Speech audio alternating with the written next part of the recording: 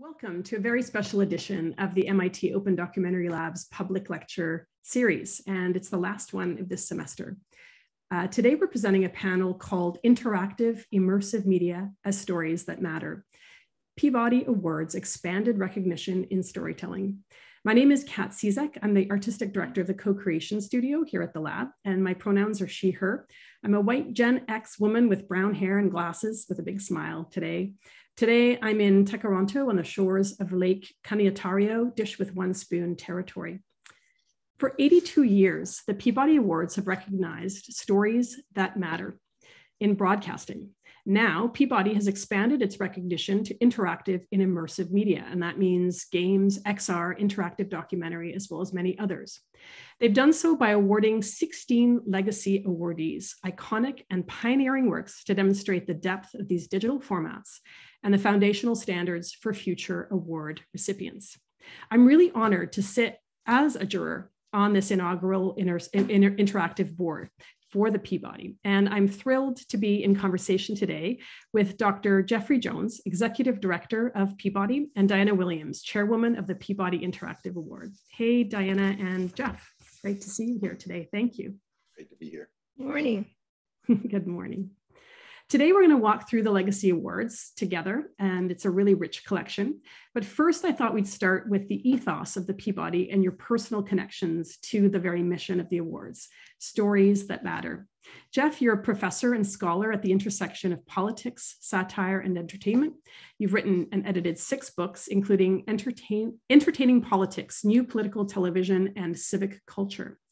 Why do the Peabody stories matter to you? Well, first, thanks for this and great to be here. Yeah, for me, humans are what we call the storytelling animal, and the Peabody Awards are not a craft award per se, but truly an award about how narratives shape our lives and help us understand and find meaning.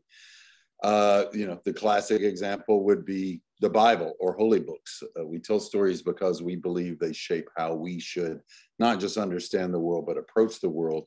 And so for much of my career as a professor of political communication, I talked about how media doesn't serve democracy well. And for the last 9 years, I've been very privileged to take the very best of media and demonstrate how stories do help shape our world in a positive way. And that's what we do. And that's why this extension into digital, interactive, and immersive spaces is so significant for the institution.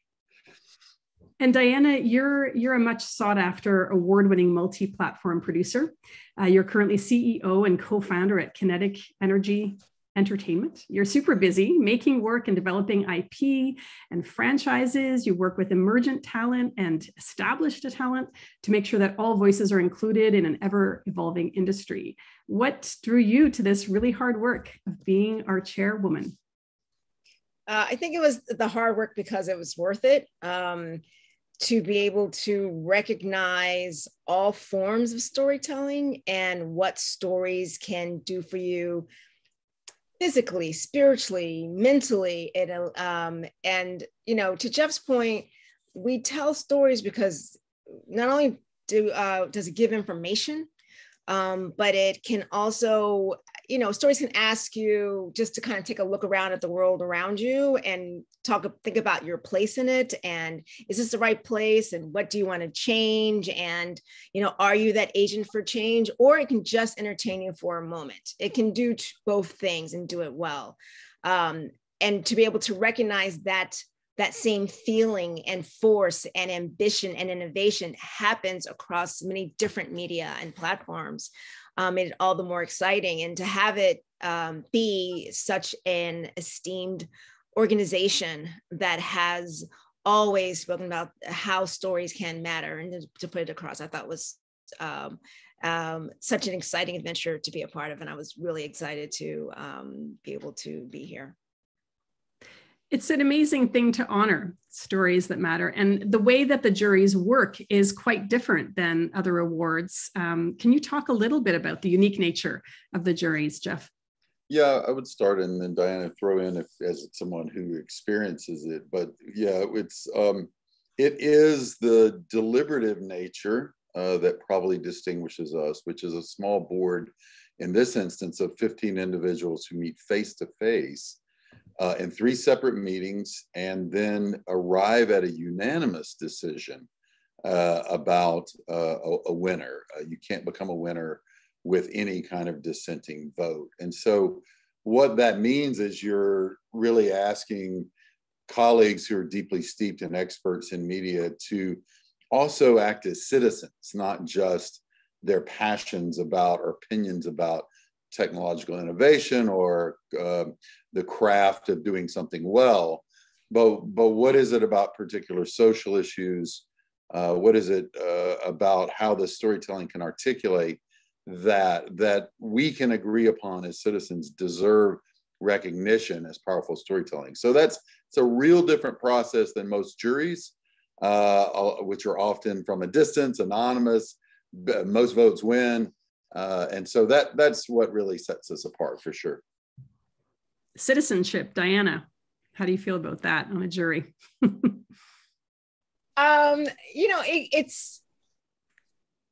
It's tricky, it's challenging, but I think that's what makes it special. And the fact that everyone, on the board, we're all practitioners of that which we are also judging. And so it makes it, we all have a lot of feelings, as human beings, we just have a lot of feelings. And you're also trying to be objective and subjective, and you're looking at that project and the creator, and you're talking about it in terms of not only just that project, but also what it means to the platforms as a whole. So it gets heated and it gets tricky, but it's all about the award and about that creator and about the thing that has been created. Let's go back in history. I think it's worth looking at the sizzle reel that the Peabody made on the occasion of its 75th anniversary. Let's see what this looks like.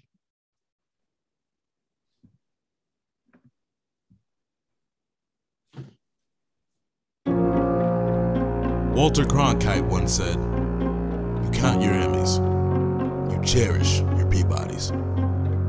That's the way it is. No award in the world of storytelling is more revered, more coveted. Peabody is like an Oscar wrapped in an Emmy inside a Pulitzer. Because there are stories. And then there are stories that matter. The kind that change our world, or at least the way that we see it. The kind that bring tears of sorrow and laughter. Good evening, my fellow Americans. The Peabodys began at the birthplace of American public higher education.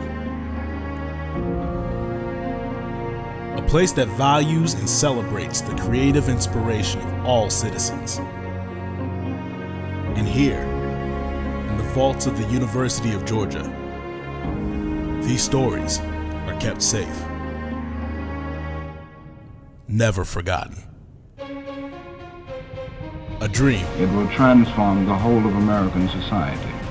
A moment of inspiration. A legacy frozen in time for the world to cherish. Mrs. Kennedy has been showing us about the White House. Stories that are our nation and our world. A story of us. With its blemishes. The industrial system employed children as young as 6 and 7. And its triumphs. Tranquility Base here. The Eagle has landed. From the beginning, Peabody has been about more than excellence. Stories that addressed issues and ideas in a thoughtful manner. Stories that challenged the mind. Broke new ground. Good night and good luck. That tradition continues, evidenced by recent winners who continue to challenge the industry. Open our eyes and our hearts. My name is Temple Grandin. I'm not like other people. And now, as the Peabodys turn 75, we look back on those who've inspired us.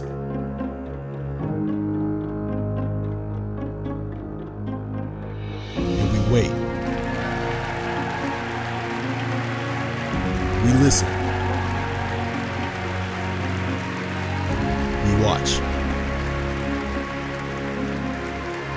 To see who will be next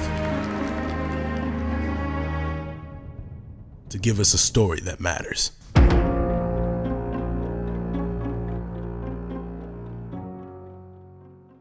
Jeff, how did the Peabodys begin? And across the decades, how specifically have the Peabodys addressed technological innovation and also cultural vibe shifts? Yeah, so Peabody, in 1940, National Association of Broadcasters wanted to create a Pulitzer for radio. And if you know, it was a mass medium at that time, but was widely disrespected as a medium, if you know your media history. And so by creating such an award, it would bestow some of the best works in radio with that kind of status that the Pulitzer had done for journalism. Pulitzer is located at Columbia University. So the Peabodys were created at the University of Georgia for radio. As you might know, then in 1948, when television comes about, the three major networks migrate most of their content to television. And so Peabody naturally began recognizing that as well. The award goes to entertainment, news, and documentary, television and radio. And then as technological change occurs across the years into cable, and then with the web in the late 90s, we give our first Peabody Award to the internet in 2001. So the bottom line is that this recognition of changes technologically, Peabody has seen that the mechanisms for telling stories, the technology for telling stories might change, but ultimately their receptivity by a broader public is what matters. And so the board has adapted, and then what we're discussing today is the latest adaptation, and we'll get to this in a second. I believe that while we began recognizing digital media in the early 2000s, we weren't doing a sufficient job, and so this is an effort, or a corrective. But also the industry has grown and changed in those 20 years as well. And so timing is good. Yeah, it's worth noting that the Peabodys have always had this unique quality, this ability to be nimble and respond to the current moment of the time. I think it's worth noting that in 1949, Peabody gave the New Yorker an award for their successful campaign in stopping music and commercial announcements in Grand Central Station. Or in 1991, Peabody awarded KTLA TV in Los Angeles for the presentation of the Rodney King beating videotape and subsequent reportage. Do you want to speak, Diana, to that history that exists at the Peabody for really trying to recognize stories that matter? You know, I think what I've always found interesting and stunning about the Peabody is it's also, yes, it's awarding stories that matter, but it's also awarding the boldness behind finding that story that matters, the trying something, the daring and the caring that goes on to any creation, especially if you are attempting to find a different lens into something that you think people may know, or even providing a lens into something that you think has not been shown, and then putting your own creative perspective on it. So, you know, I think that through the 75 years and now onto what we're doing, it just continues to walk that path of looking for innovation and ambition in the stories and the storytellers and how the story is being told. Yeah, that's a great way of framing it, Diana, this idea that it's always bold. It's the stories that matter and put into the world in a very bold way. And despite that, there were still gaps in the way that Peabody was able to address this technology and these cultural and political interventions, shall we call them? And so a new board was created. Jeff, can you talk about why that happened and how you did it? Yeah, if I could go back though, I do want to address that it wasn't, Peabody's not always, how can I put this? It's not just about its technological innovation, but that the board, not being a craft award, best director, best actress type of thing, the board has definitely assumed a normative voice, a judgment of media. So in 1964, the board gave an award to all the broadcast networks for their coverage of the civil rights movement, understanding that showing African-American children being sprayed across the streets of Birmingham had a particular power that needed to be recognized. Conversely, in 2004, the board refused to give any award to networks that submitted their works for their coverage of the Gulf War, feeling they had abdicated their responsibility for the kind of critical coverage we needed as citizens. So there's an ethical, moral judgment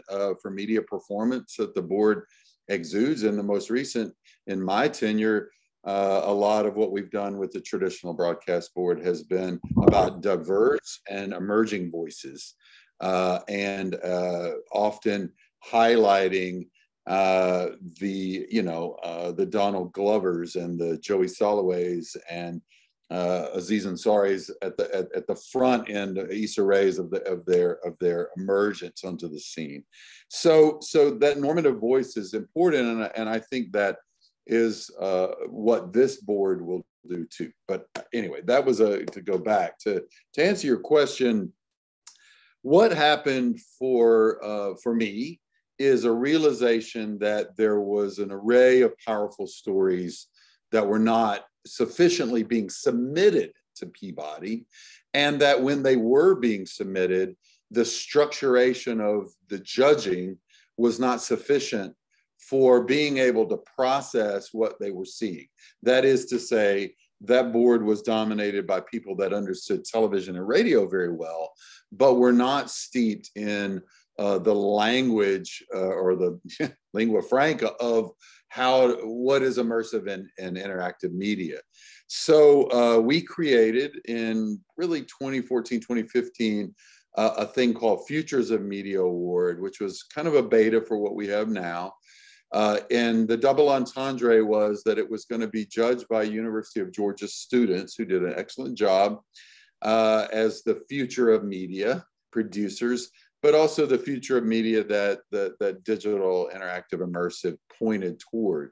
And we ran that project very successfully for 4 or 5 years, recognizing such amazing works as things like games like That Dragon Cancer or Life is Strange, or one of our winners today, Forensic Architecture, for its interactive documentary, Sednaya, and other properties like that. And so for me, what happened is instead of Peabody recognizing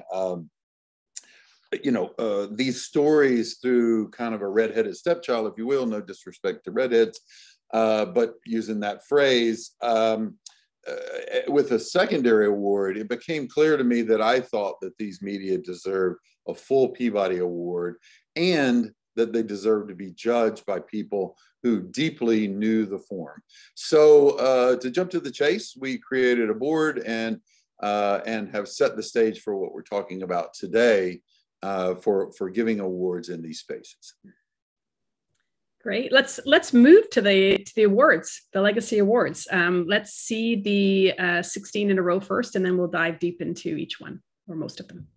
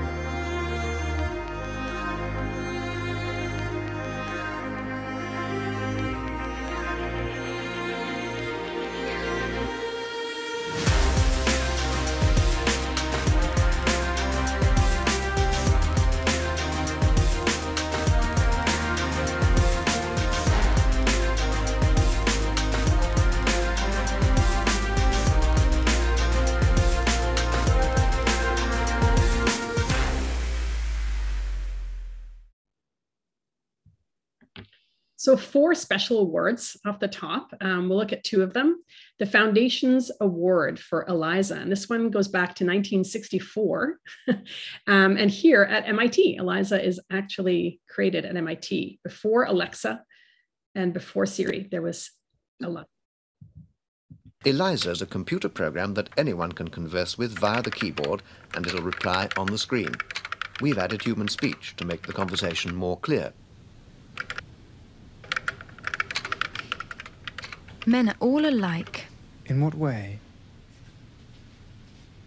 They're always bugging us about something or other. Can you think of a specific example? Well, my boyfriend made me come here. Your boyfriend made you come here? He says I'm depressed much of the time. I'm sorry to hear that you're depressed. It's true. I am unhappy. Do you think coming here will help you not to be unhappy? The computer's replies seem very understanding, but this program is merely triggered by certain phrases to come out with stock responses. Nevertheless, Weizenbaum's secretary fell under the spell of the machine. And I asked her to my office and sat her down at the keyboard, and she began to type. And of course, I looked over her shoulder to make sure that everything was operating properly. After 2 or 3 interchanges with the machine, she turned to me and she said, "Would you mind leaving the room, please?" Diana, why Eliza for a foundational award? I mean, the award says it all. I mean, everything that we do now and controls us now comes from Eliza.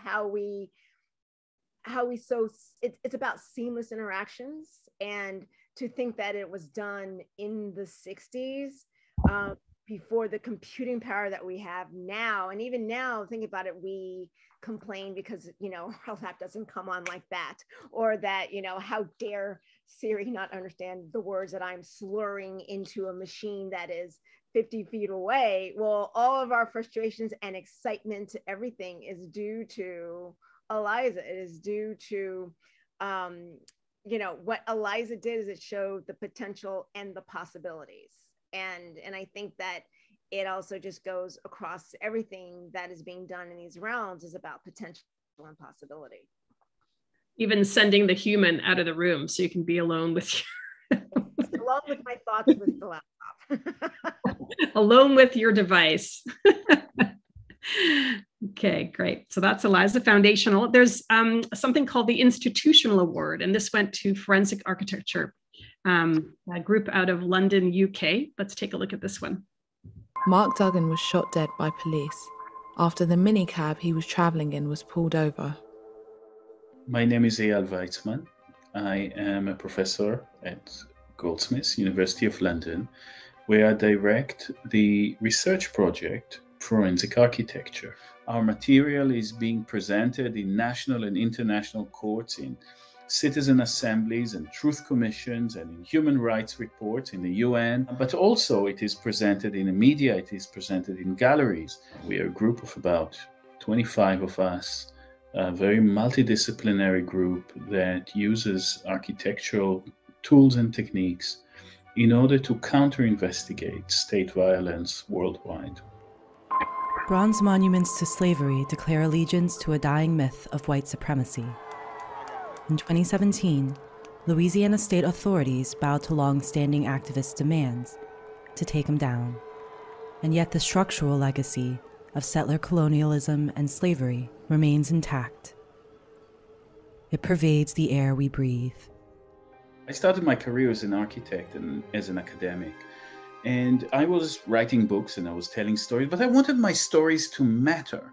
And for these reasons, I wanted to place them in the most antagonistic of fora, within court cases that are difficult, standing with communities that are exposed to state violence, and make a change with the stories that we are telling.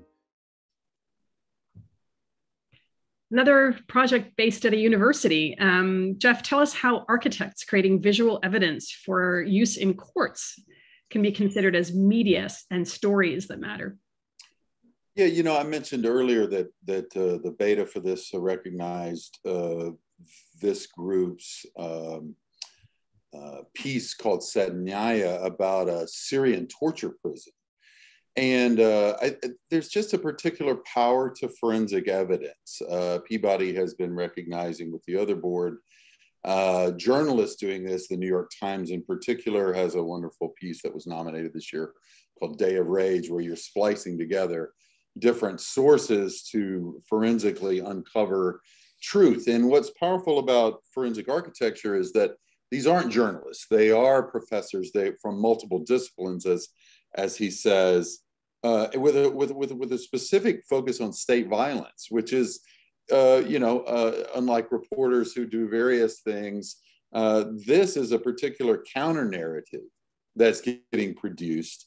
The one for Sednaya was with Amnesty International. And you think about the only way we often know about torture is through oral testimony. What does it mean then to recover that in a visual way and let the user direct themselves through those kinds of spaces? So while he talks about courts and this kind of evidence that can be used by citizens groups, it's also the user experience of being able to forensically recreate these kinds of things, to see differently, to understand differently, to make meaning differently. And to me, that's just a tremendously powerful way of seeing the world through a different lens. Definitely, and using the media within a spatialized context. It's, they invented this genre of placing all these artifacts into a context that makes meaning of a larger whole, which is phenomenal. Peabody, as we said, we don't really officially have categories per se, but there are genres and forms and fields that we certainly considered for the Legacy Awards.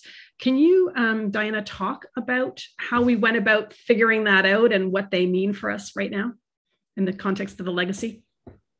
Yeah, when we look at, the other board for the Peabody, film, television, journalism, it's, these are established industries that are recognized internally and externally by the audience.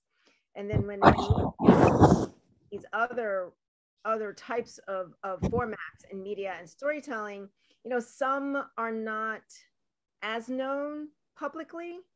And so that was one thing that was on our mind, like, how can we get these known? Who's, going back to the word bold, who has chosen to boldly tell stories on other types of platforms when it could have been film, could have been television, could have been straight print journalism, but instead thought that another lens, another way in was a way to go. So we just started kind of looking at first, like, our personal taste. What have you done in the past? What did you check out? What weird little computer game did you have? What had you heard about? On some like cool hunting type of early online media, did you read about something cool that you wished you had been able to have done?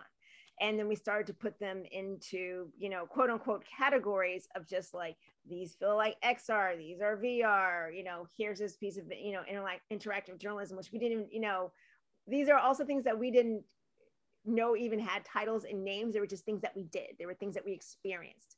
And so that was kind of how we just started grouping. So you just start from here and you just start to kind of then get smaller and smaller and smaller. And then you start to find things in those, again, quote unquote categories. And it became more like thinking about them as, to quote Jay Bushman, more like tags, in that, they were all illuminating storytelling, but then also each had their own particular thing about them. And so I think that's why our hesitancy is to just say a category, because a lot of these defy category, which is a very strict box that something has to sit in, and in this type of storytelling just doesn't.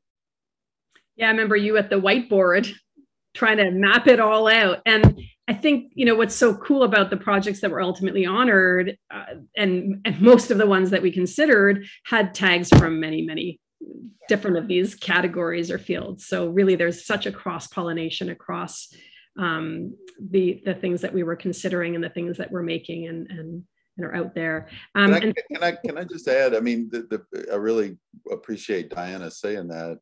Like music, categories are for marketing and sales and for cognitive lack of dissonance, clarity. But for creators, like musicians, they have stories they want to tell, and they don't really care about boundaries. So what's great about this board is we basically license this board to do away with that and look across. And so Diana's right that tagging might be a better way for us to cognitively understand that something can be many things at once, and that ultimately at the end of the day, that's less important, best actress, best director, than is how powerful is the story and how well was the digital technology used to tell it. So one tag that's stuck and I'm super personally happy about is co-creation. It's deep in our wheelhouse over here at Co-Creation Studio at Open Documentary Lab.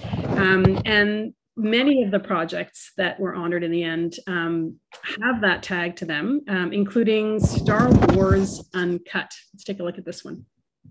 Star Wars Uncut is a crowdsourced remake of the original Star Wars A New Hope. Crowdsourcing means you are asking people online or anywhere in the world to work together to make something. And how it worked is that you went to StarWarsUncut.com and you would see all these thumbnails of 473 scenes from the original Star Wars A New Hope, and you go in and you claim one for yourself. And once you claim it, you have 30 days to recreate that scene however you want. It could be animation, stop motion, live action, whatever you want. And it would go on the website for anyone in the world to watch. What ended up happening once I got all these scenes and got multiple versions of them, me and my friends picked out some of the favorite scenes of each version of each of the 473 scenes. And so we stitched it all together to recreate Star Wars A New Hope. Made by the people.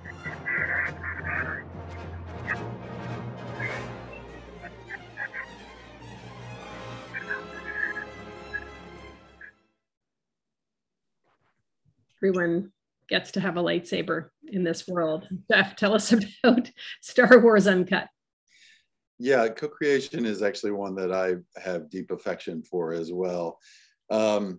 In media studies, we often talk about the word polysemy, the many meanings, and that the act of making meaning is often as much, if not more so, by the audience than those who encode the text or produce the text.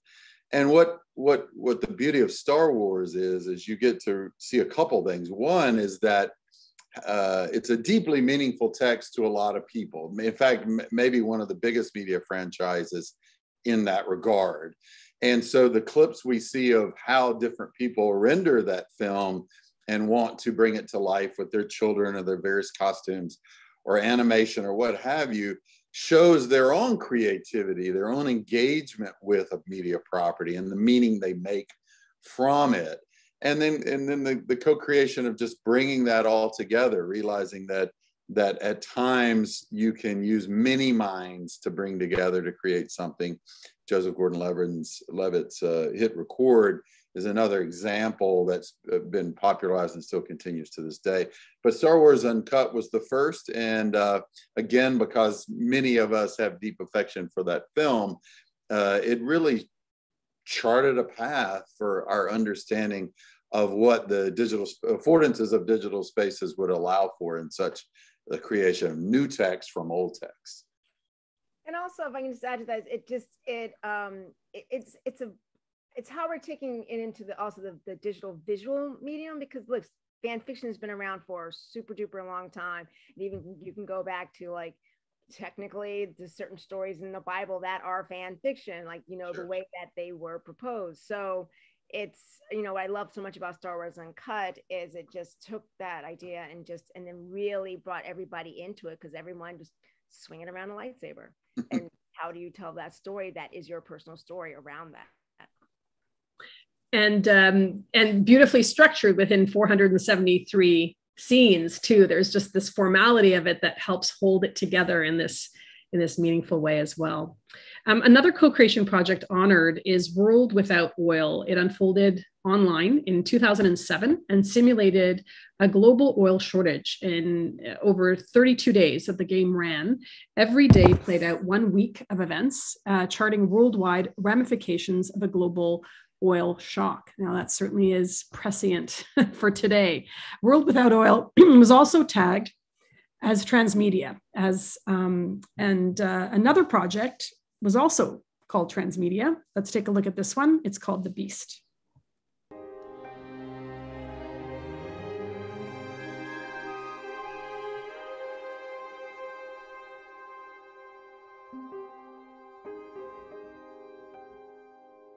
In some ways, The Beast was a dramatic explosion or extension of tabletop role-playing game concepts, where you have game masters, or puppet masters, as we became called because of the movie itself, who are encouraging a collaborative storytelling experience. The premise was very much where we would write a story, we would create all the evidence as if that story had actually taken place.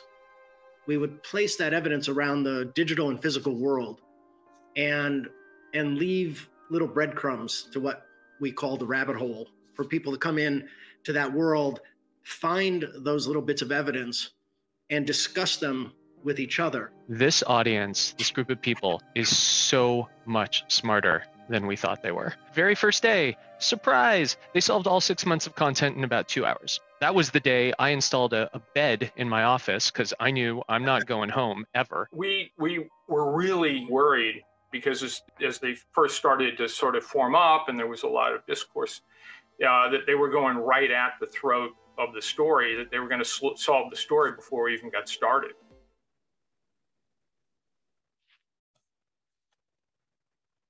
Right at the throat of the beast. Diana, what is the beast?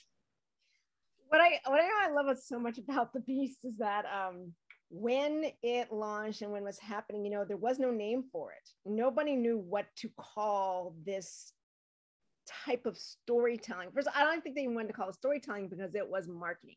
It was these geniuses, these really smart, bright, ambitious people were brought on to market the Steven Spielberg's movie Artificial Intelligence. That's what it was. It was a marketing effort, but it became a chain reaction of story, of participation, of digital storytelling, of artifacts, of being in, also taking that digital feeling and then bringing it into IRL, into real life.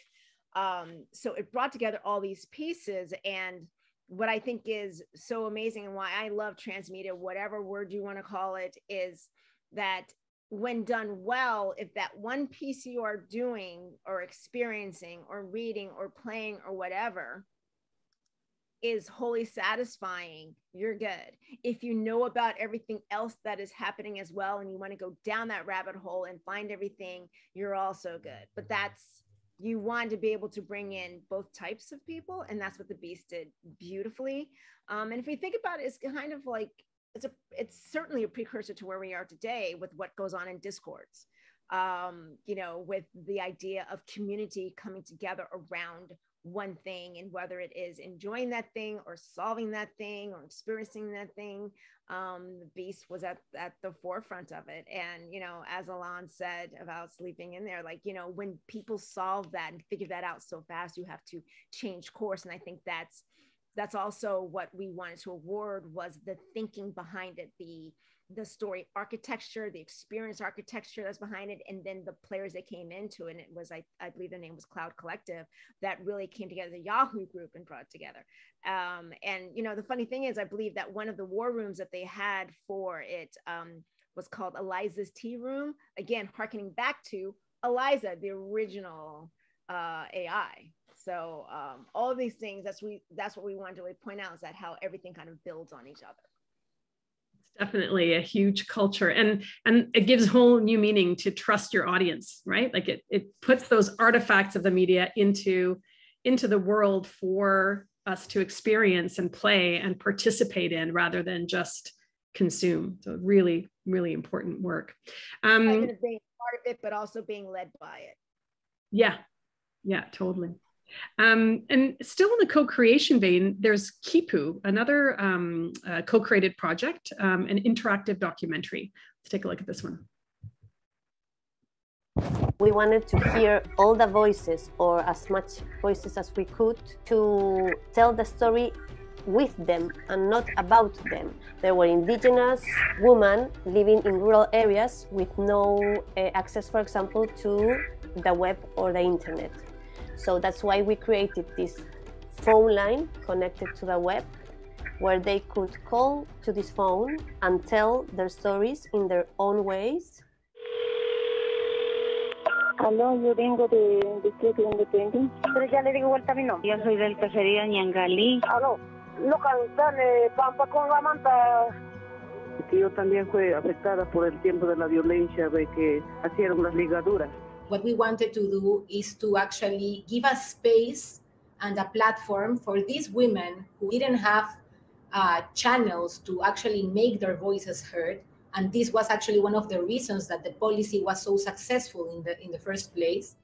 Quipus are these ancient artifacts that were used to do accounting and to share stories. And basically they are made of these knotted threads where each thread and each knot contains certain amount of information. And be like the heart of the project, this idea of the Quipu as a participatory collective memory archive, but also as a way of organizing this whole data, because there were a lot to tell. Each thread of the Quipu was going to be a testimony or a response from the audience, and the different notes we used as different topics so that the users could have different options on how to navigate the archive.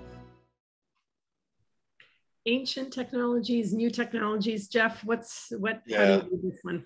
That's so friggin' cool, isn't it? I mean, I every time I see that, the way that was graphically rendered. So yeah, let's use a technology from 1876 or whenever. It's been so long since I've taught it, but telephones from the 1880s. They used voice over internet protocol. So maybe what was missing from that clip is, under the Fujimori regime, thousands of Peruvians, indigenous Peruvians, women, mainly women, but some men, were engaged in forced sterilization by the government. And so the creators created an opportunity where these indigenous women could call in anonymously on this line and use voice over internet protocol to record that and then graphically render it. And as I posted, by the way, down in the chat, our website that has all of these interactive legacy winners. And I very much encourage people to click, in particular this one, to read about, because the write-up talks about how, not just the technological nature of this, but how by doing this, it also created support networks amongst survivors, created a national movement for the reckoning of this, and rehearsal that these women did, if you will, for the potential court testimony over it. So this is a great example of a story that matters, not just in covering the crimes and malfeasance of the Fujimori regime, but as much as about how technology can foster things just by its creation using a damn telephone. So I'm a huge fan of this project. I think it's awesome. Yeah, the telephone and Quipu as a technology, as that exactly. The idea that technology is not something new; it's something that's been with us since time immemorial, which is really also allowing it to give us, as the participants and as the viewers, to have its impact. Could this have just been a 90-minute documentary of people, of heads talking in translations? Sure. But to have impact and to cause change and for people to understand, for us to be actively and physically and bodily involved in it, and that physical nature of the strings, but also then the translation of it digitally, I feel like, was another level to bring us in to the story and to ask us to ask questions. Nancy Ford in the chat says cords, all these cords in this project, umbilical, Quipu threads, and telephone cords. What a beautiful poetic way of thinking about that one. Yeah. Our next category is, our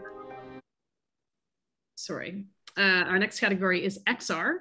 And the project we're gonna show is Notes on Blindness.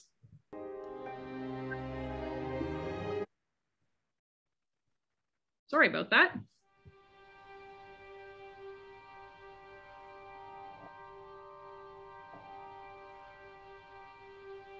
This is cassette 1, track 1, Notes on Blindness, and this is the 21st of June, 1983.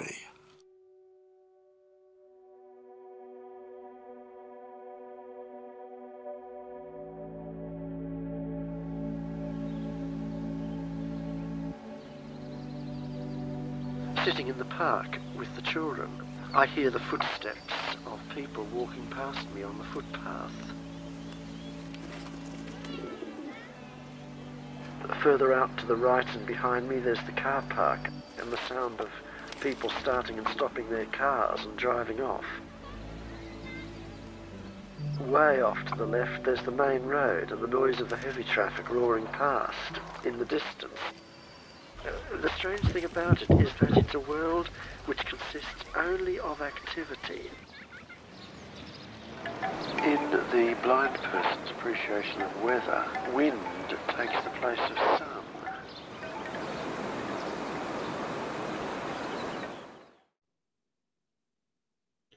I know you had talked about Kipu and the power of using the Kipu digitally and having us relate to the story in such a different way. How does Notes on Blindness show or exemplify the power of telling this particular story with this particular immersive technology?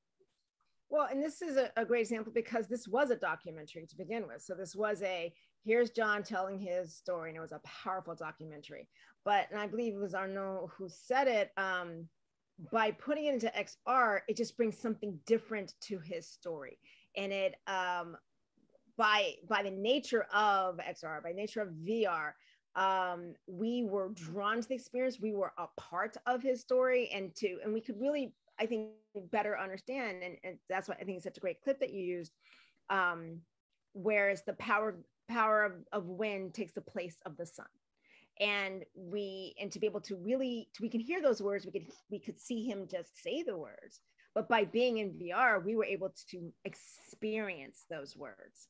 And so I think, what we love so much about Notes on Blindness is that, again, because it had been a documentary, I believe it had been an audio podcast also, this just gave us another piece of the world to complete it. The other XR project that was honored is called Always in Season Island. It was built 12 years ago. It's a long time in the digital world, in Second Life, within the setting of a 1930 lynching in Marion, Indiana, when 10,000 white men, women, and children came to watch the torture and murder of 2 African-American men. Avoiding gratuitous violence, Always in Season Island offered visitors tasks to complete and prompts to consider that either encouraged or stopped the lynching from occurring, ultimately pushing the conventions of the documentary form and challenging audiences to intimately examine their own capacities for both dehumanization and change.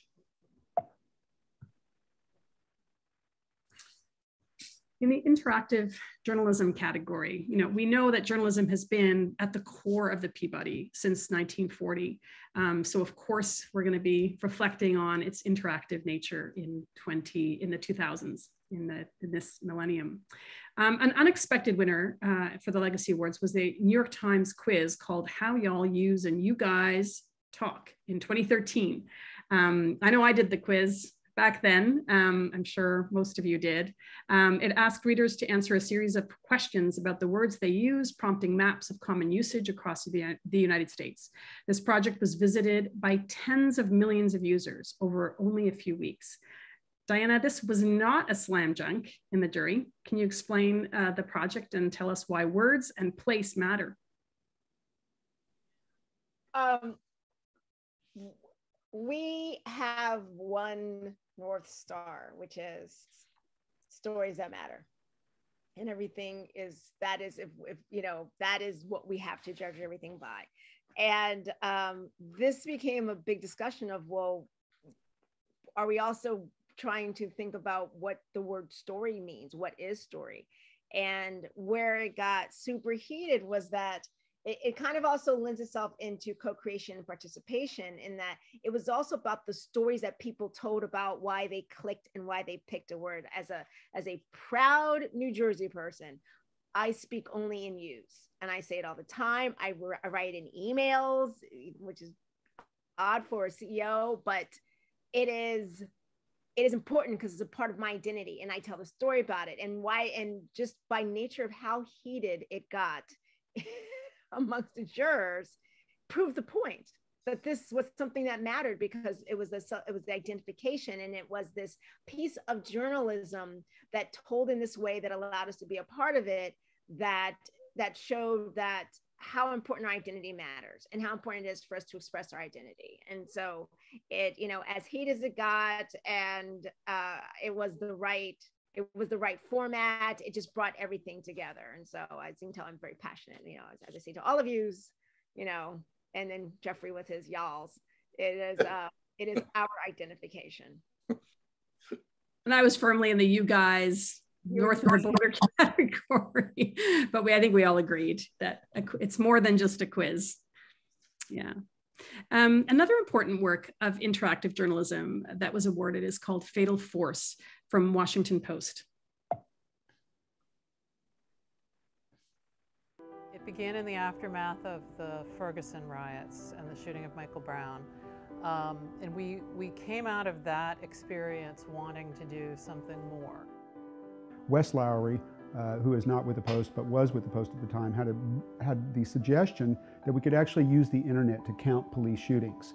That wasn't possible back 20 years ago. Julie Tate and Jen Jenkins, our researchers, came up with a way to search websites around the country so that we would be flagged, because one thing that does happen when the police kill someone is that they typically tell the press, and it typically gets reported on.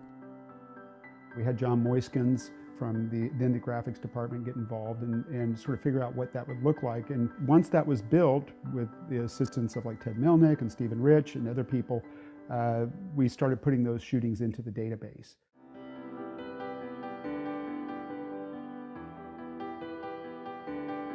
I remember the day that we put it up on the board in the conference room, and people were like, holy cow, we can say a lot with this data.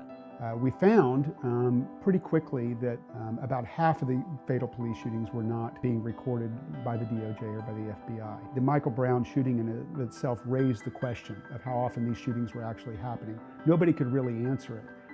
It certainly, given the attention on the Michael Brown case, it certainly felt like they were happening every day. Once we started the counting, we actually found they were happening about 3 times a day. The power of data. Jeff?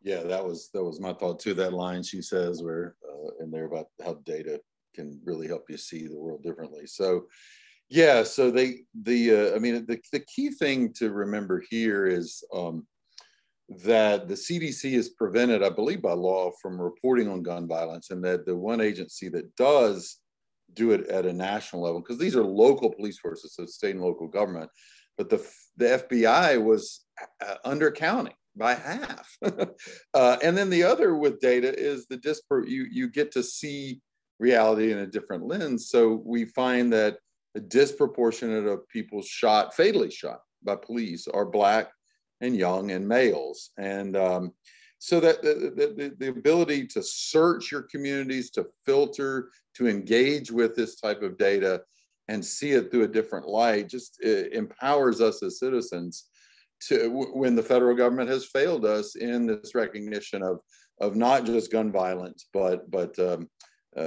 police force. Then, of course, several years later, George Floyd. So we thought that this was kind of as you saw there, groundbreaking usage of data journalism, interactive journalism, to help us see these stories very differently. The power of social video was also an important consideration for this round of Peabody. This next awardee, Anita Sarkeesian, had her life threatened for exposing gender bias in games.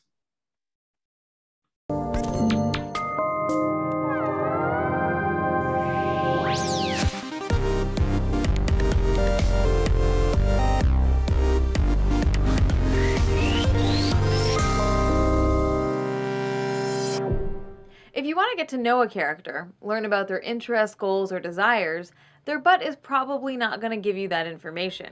Hi, I'm Anita Sarkeesian. I am the creator and director of Feminist Frequency. It was a video series that looked at the way women were represented in popular culture. At its core, Feminist Frequency was created because stories matter. What are those stories telling us? What are the values embedded in that? And if we tell different stories, can we change our society? The work that I did with Feminist Frequency received an enormous backlash for challenging the status quo of gaming as a male-dominated space. Let's call this what it is. You and the other feminazis in the gamer world. I was just one voice in the rise of voices that came up as social media started to become bolder and bigger and more voices were being amplified. Over the years, as Feminist Frequency has shifted and grown and we've made different video series, it became really apparent that abuses in the games industry and toxicity in the games industry and gaming communities was of paramount importance, that we really needed to address these issues. Dania, why was it important to honor Anita in this work? Because the work matters. And what she did, again, if stories ask you to kind of take a look at the world around you, that is what those social videos, especially those first ones, did. And what happens that the people who were taking a look around them did not want to. And that's what caused, I mean, to say that she had a few death threats is quite the understatement. And sometimes things have to get really dark for people to decide that they've got to find a light to shine. And that's what this did. And you look at when that was done to where we are now with like what an absolute debacle the quote unquote leadership at Activision is. And I'm a gamer. And so I am appalled by everything that's gone on in this industry, but there is greatness in the industry. And I think by what Anita did and by having it in this format, she was able to be humorous in intent and was able to rally a lot of people. And yes, there was a lot of voices on the horrible side, but then it also allowed other voices to, as she says, to raise up and say, we can be better. We are media. These are things that is within our powers to do to also change not only our own industry, but the people who love our industry and things outside of it. So I think it was, again, the right format for the work. How powerful are games? How big is the gaming industry now as a cultural force, Diana? Why is this an important category? I mean, games are bigger than most country's GDP, to be frank, and the economics around it and the number of players. And it's not just, we can just say games if we really think about it. Since, Google bought YouTube in 2008, and with the iPhone coming up, the largest part of the population now has grown up with an interface and have grown up with some type of game mechanic, whether you want to call it gaming or gamers as a game mechanic, and how we talk to Alexa and Siri and everything else. And so game as a category is one thing. The idea of how we interact with an interface is an even larger category. So so it is like circle on circle in so many ways. And so to look at the storytelling in this category specifically is not only just about like the boldness and the brashness and the creativity and ingenuity behind that you have to think about how big that audience is. And now it's getting out the message and the stories even wider than honestly than other formats. Totally, the power of game engines across not just the cultural industry, but moving into so many sectors. It's undeniable. But there were 3 legacy games that Peabody honored: Papers, Please, and Journey. They're both very different. Can you talk about those 2 quickly? Yeah, so different. Quickly. Different intent. Again, Papers, Please, what is so interesting about it, it is, simply checking passports as the game. And it was interesting that I'd actually missed the game, and I had first watched, they had done a narrative YouTube video that was the same story. And I thought that story was so powerful. And then it said, based on the game. And I'm like, what game? And so then I immediately went and then played the games back in I even forget what year it was. But by it being a game, I already had the tension of a thriller in the video. But then as a game, my heart is racing as you're trying to look at every piece of the passport and make sure, can this person go through? Can they not go through? And the fact that there were, I believe, some 18 or 20 endings, I think, to that game. And so at each point, your experience was different and you're trying to best yourself, but also figure out the game. It was just a feat, again, another feat of creativity. And then with Journey, it was the beauty of the art in this format. Again, you know, gaming has been for such a long time, has been in the shadow of film and television, and has in a lot of ways been seen as lesser than as an art form and as a storytelling form and as a form that allows people to find entertainment. And then it just said, fine, you're going to underestimate me. And that's and Journey brought together all parts. It brought together art, it brought together the mechanics of gaming, it brought together storytelling. And the third game awarded, sorry to interrupt, for the sake of time, we're going to move to the third game, which is Never Alone. It was a puzzle platformer, and we're just going to show a quick clip of that before we move to our last part of the Legacy Awards.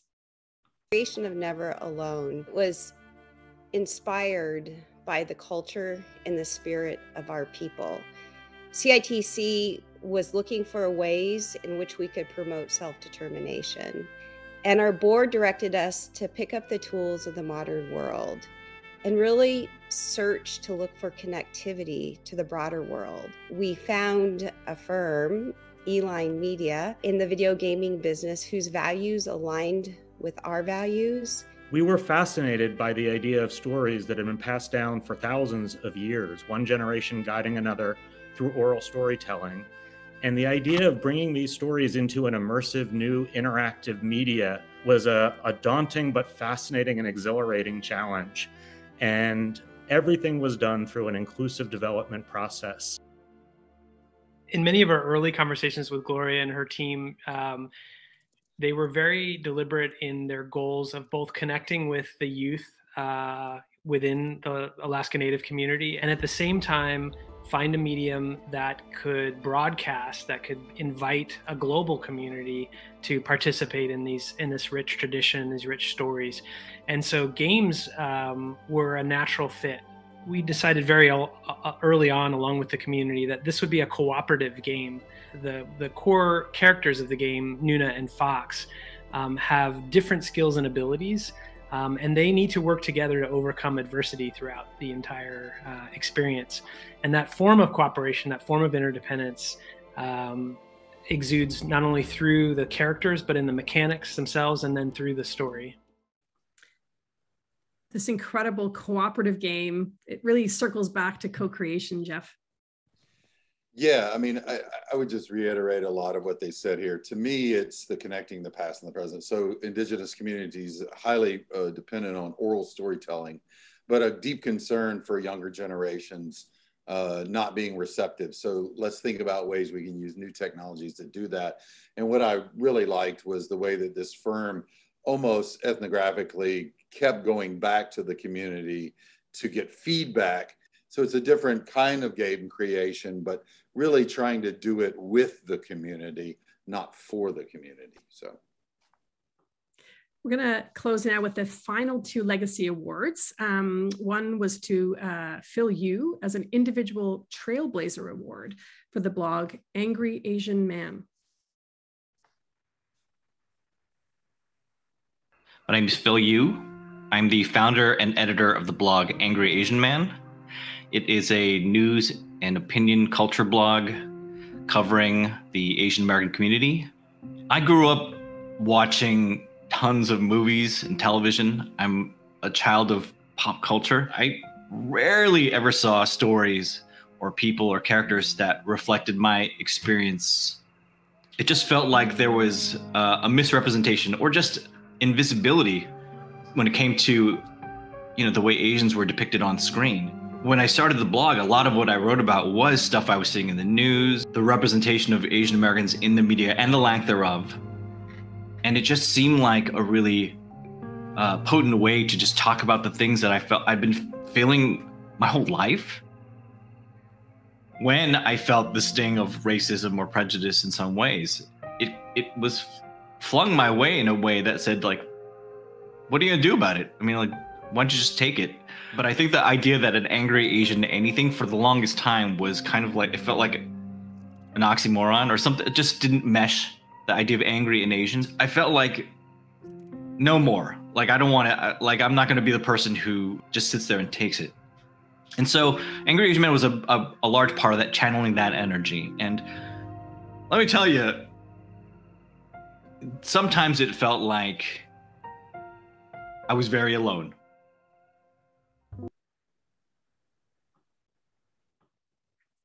And our last award, also individual, is for field building to Nani De La Pena, who Forbes magazine dubbed the godmother of VR. Hunger in Los Angeles is a piece that I think I'm best known for having premiered at the Sundance Film Festival, which put people on scene at a real story in Los Angeles, where a man with diabetes didn't get food in time and he collapsed into a diabetic coma. That was a pivotal moment in terms of the beginnings of my career in creating this idea of we could use virtual reality for journalism. Immersive journalism, it's a whole new fully embodied experience that uniquely positions people to have a visceral experience and a visceral understanding of a news story. We did a piece on solitary confinement with Frontline. That piece where we did scanning of an actual solitary confinement cell. Well, now you're in that cell, you're in that room, and it has a real different effect on your entire body and your sense of, oh my God, now I understand why solitary confinement is so cruel and unnecessary. I have to say, winning a Peabody, it's sort of a lifetime dream. Gaming people, to journalism people, to university professors, I got so much pushback. And to be at this point now in my life where I would get a Peabody Award, all I can say is thank you. It's incredibly meaningful. Dinah, what's so remarkable about Phil and Nani in the history and awarding them a Peabody in 2022? I think what you can see from both of them was that in being creators, they were both lonely. But also just doing the work. And I think we go back to the word of being bold. Both of them saw other ways in which to get meaning and story out there. And they were alone creating and not knowing what impact they were having. And I think, and you saw it in the emotion of when, you know, how Nani accepted the award. And even to this day, Phil thinks that I'm punking him when I called to say he was getting this. He doesn't believe it. He's so shocked by it. And it's because they were just doing the work, and they were doing the work creatively and boldly and with meaning and intent, not knowing that they were gathering community around them, that they, in Noni's case, that, you know, what she was able to do was affect legislation. She also pushed VR. I got into VR because of her. And so I think by giving both of them, awarding them these Peabodys for the work they have done, that they have deserved, gave them the ability to see the impact that they had, not only on communities, but on the storytelling format. That's it. 16 Legacy Awards. What's next, Jeff, for us? So this was a way of highlighting what we're recognizing now. So we will begin recognizing winners from the last year, and those submissions open at the end of June through the summer. And this board will begin judging them in the fall with announcements of annual winners like we have done for 82 years with radio and television, but now in this area. So that's where we're headed. Thank you. I'm going to invite all our esteemed panelists from Open Documentary Lab to join us, turn on their cameras. I'm sure there's lots of questions as everybody's lining up, though. There is a question about from Martin Percy in the Q&A about you know, these are old technologies. Are we now going to be facing, how are we going to deal with new technologies and the newest and the latest? Is there any sense of that yet, Diana, or how are we going to deal with the shiny new? I think we just have to deal with it. I don't, I think we have to be like most creators. We just have to like, just do it. And we just have to figure it out because it's important too. So it's something we are, you know, as you know, we're all actively thinking about. And like I said, I mean, I don't think categories are important. So, you know, if it's out there in the universe, we just need to gobble it up and see, yep. Did it use its technology well? Did it tell a story that was important? Did it do both of those in a meaningful, powerful way? So bring it on. Yep, we just gotta do it. Sarah. Hi, first, thank you so much for this amazing presentation, conversation, and for this work, talking about bold and creative and visionary thinking. It's all of you too for awarding these projects in this way. I had a couple questions, but I'll stick with just one to give other people talk. Speaking of technology and what matters and impact, and you've done a wonderful way of describing how you're choosing, you know, how you're defining impact and what matters. But I did have a question about accessibility and how, you know, some of these projects are not accessible. Like most people do not have the headsets or do not have the game platform to play them. And I was curious if how you dealt with that and thought about that, if that came up at all in your discussions. Yeah, I mean, one of the most innovative spaces are exhibits. And we, in the tradition of Peabody, because of it's a broadcasting award, and I say that literal of the term, that the materials need to be accessible. And so exhibits in Berlin or New York or LA or Dallas or where have you, while they may be cutting edge with technology, aren't publicly available. But you raised the issue too, though, that even when the VR space itself, that they're not maybe as accessible. You know, Facebook would like it different and have every user have their own Oculus, et cetera. But for me, they are enough accessible. My son has an Oculus. I get that I'm privileged. He's the son of a professor. But there are commercial outlets for these things. There are commercial stores for these things. Right now, you know, Netflix, Amazon, Hulu, you know, the world changes where we're having to subscribe what Oscar Gandhi 30 years ago called the paper society. So yes, I get, you know, how much do our libraries and archives make this stuff available? There's always that tension at play. But for us, the defining feature is, are they commercially available to a broad public, not just for elites in these circles that can go to Berlin to see, you know, something. So you have to balance. It says a lot. We're not in an era where you turn on a TV set in 1952 and it's free because of advertisers. Now we're in a different world, but they are generally accessible with the limitations that I've drawn out there.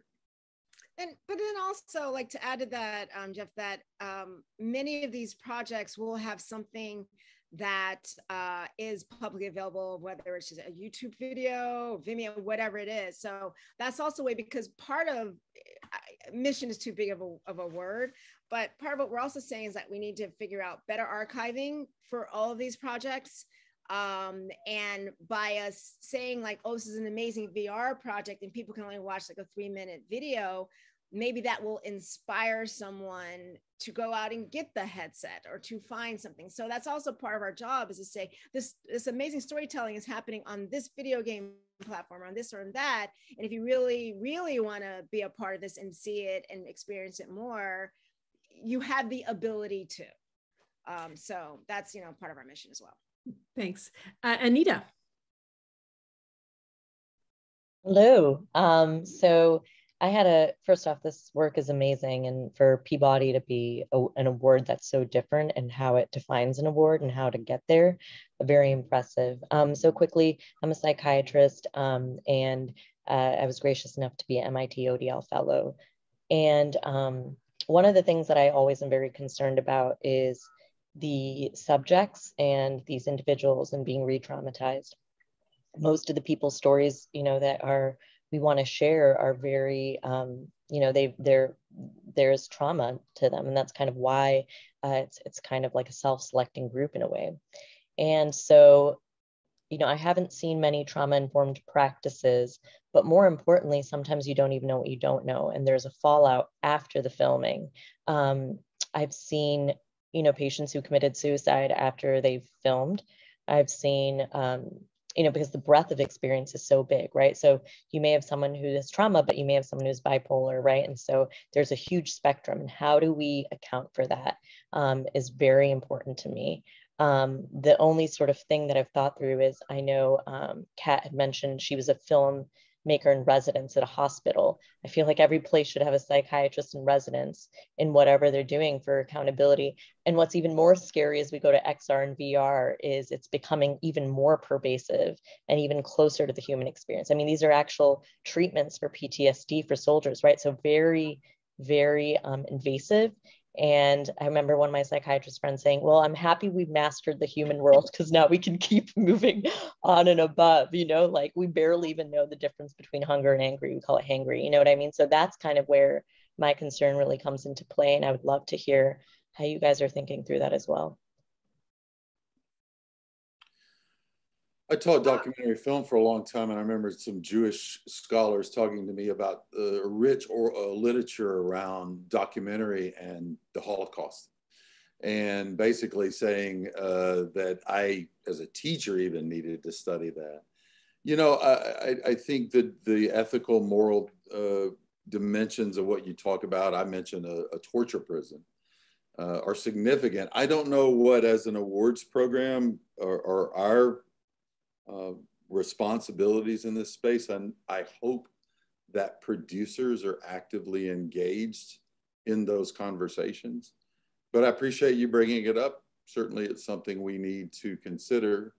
As you say, that when the digital technologies render experiences in such profound and intense ways, that there is always an impact and derivative effect. And in what regard, with those being in the public sphere, do we all have obligations to pay attention to their potential negative impact? So thank you for your question. Don't have a good answer for you, but I will certainly think about it differently because you asked the question, so thank you. I can just jump in too, that for us at Co-Creation Studio, in talking with folks in the field about co-creation, and Kipu, for example, who were honored in this round, trauma-informed practice is central to the work. Making media that is tied to equity and justice is key to the work. Doing work that contributes to healing is central to the work. And, for sure with Kipu, that was very front and center in the way that they talked about the work and even represented the work as it moved forward and throughout the world. So definitely a huge, huge part of co-creation. Diana, I don't know if you want to answer that one as well. No, I mean, just this is an award organization. I think your question is very important. However, this is an award organization. So coming as a producer and as a creator and as a filmmaker, it's something that we will think about on the front end, but this is an award organization. And it's definitely part of stories that matter too, right? When healing is part of the meaning and the mattering. Everything can be for good and for bad. And we hope that by shining light, when people do talk about things that do trigger that, why is this coming back up? It does also evolve the conversation so that we can't get to healing and understanding without also going through some of the pain. Yeah. Thank you, Diana. I'm just going to ask Tamara and Milad to ask their questions or make their comments, just to make sure we hear from you both before we close out. We only have about 4 minutes left. Tamara. Sure. Thank you. I got nostalgic watching it because it takes me back. Like I started remembering the first time I saw Notes on Blindness, and even like your work, Kat, which was amazing, and Kipu, and all these projects that have influenced my practice. And I think about how often when you're doing this type of work and having to come up with new ways of telling stories, the work isn't recognized at that time exactly, but it leads to other things. So it's really nice to see this original work being recognized. My question is kind of around the tech divide. That is something that I've been thinking about a lot lately. I finished a project recently, which I tend to design things in a way that they're scalable. So there's multiple points of access and connecting to audiences. And it kind of relates, I guess, to what Sarah was discussing. And I was wondering if this issue of like accessibility when it comes to like, I understand that, you know, most things are available on headsets, but I recently traveled around the US and there's parts of the South where there's no internet. And I'm working on a project with farmers and they have to train using an app to get certain certifications. So they all had to travel to another town in order to be able to access internet to get training. So even with these certain types of things, I wonder if there's ways that broader communities who maybe don't have access to internet in the US, which a lot of people, I didn't know that there was places where people couldn't access the internet to this level. Could maybe connect to these projects that are so pivotal, I guess, in the creation of this medium, or what your thoughts were in regards to this tech divide and how it relates to this legacy as well. Thank you. And Milad. Yeah, I would echo everyone's gratitude towards this presentation. And I wanted to ask, in terms of, as an award organization, with the notion of stories that matter and data that matters, what are vehicles or tools you've seen for cohesion for these expanded actual formats of storytelling that convey that story still? So what are, in terms of the awards themselves, they range in the mediums that they present themselves in. So how do you decipher like, oh, this is very cohesive, it's very potent in a sense? Tech divide and the power of the work. Diana, Jeff? I feel like both those are so intermingled.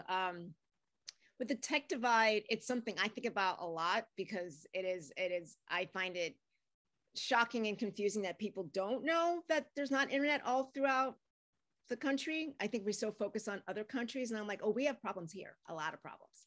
So, again, what I'm hoping, you know, and Jeff, as representative of the organization, will have have his own perspective, but my perspective as someone very active on this board and believing in not only what this award can do, but what the creators are doing, is that we have to keep shining the light on these issues. So we have to continue to shine the light on the fact that people don't have internet, cannot enjoy this. So what can we do to start to poke more at that wall and break it down? And then in terms of looking at like the cohesion, I think that's the excitement of it, because I personally am excited by what I don't know and how I can help these creators out there who are like, we don't know, and we're going to jump in there and we're going to do this and we're going to try to figure it out, and we're going to pluck all these, whether it's open source tools or it's, you know, Unreal, or if, you know, how can I talk to NVIDIA, all those things that they're trying to kludge all these parts together to tell a story. And it's never, when it works really well, it's not one above the other, it's working cohesion, is the intersection of storytelling and technology to create an amazing experience for a community to come together and experience. So that is really what we look for, is that more broad cohesion. And then we get into the nitty gritty of like, oh my gosh, you put together this open source thing and use this, and that's how you put it together. Like that's the excitement. That's the unknown that we're looking to uncover, that we can with this award. The special sauce. Jeff, yeah. Final word to you. I won't add anything, but does Vivek, do you have a comment, sir? I'll cede my time.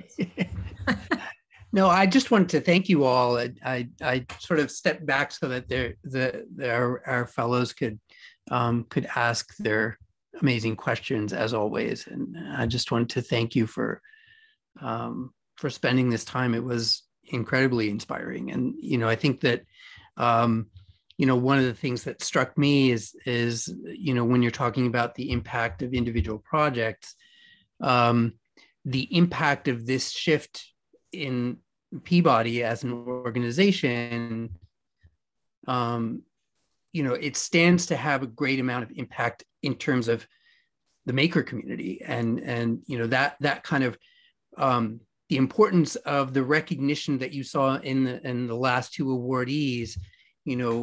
I think that the shift towards this slate of awards, and then moving forward with this category is going to have a tremendous impact in terms of makers realizing that their work is in these new ways of storytelling is valued and recognized in this way. So I just thank you for that. Thank you so much, Vivek. And thank you, Jeff and Diana, for joining us today. This has been a beautiful, like Tamara said, it was very nostalgic, both to look back at the work, but also at our time together and moments before the pandemic landed. That was our first and last in full board in real life meeting. I hope to meet soon. But thank you so much for taking the time to dive into these things today with us.